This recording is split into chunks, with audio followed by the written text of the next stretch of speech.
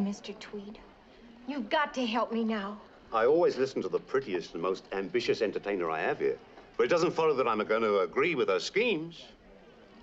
But he did strike it rich. He was bringing it in on his sled. Oh, Rocky.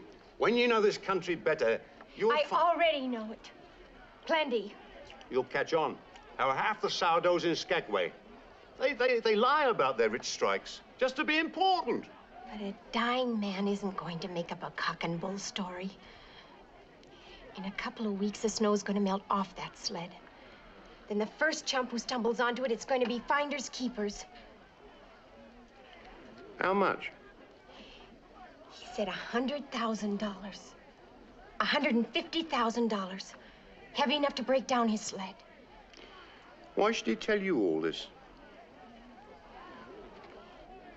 Because he wanted to marry me. He told you where the sled is? It's within a mile of a certain cabin. Where's that? That's my business.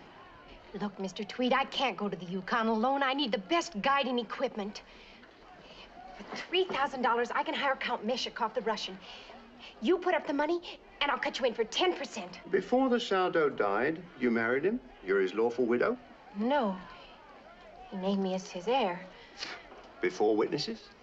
You don't think he'd tell a thing like that in front of anybody, do you? Then you've no more right to that gold than the next fellow. I told you, it's finders keepers.